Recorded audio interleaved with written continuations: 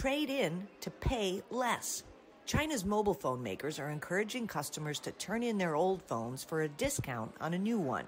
But the incentivizing motto saves more than just money. Keeping old phones is a waste of resources. Besides, their batteries can pollute the environment. It's good to recycle phones. As the trend catches on, phone makers like Huawei are providing both in-store and online trade-in services. Consumers can get a quote for their current devices at home, schedule a collection, and then return their gadgets via courier. Used electronics platforms say they've seen a growth in sales and trade-ins lately. Since the outbreak of the pandemic, both the supply and demand of second-hand phones have grown rapidly. Last year, the growth rate of the whole group exceeded 60%, a very high figure in recent years.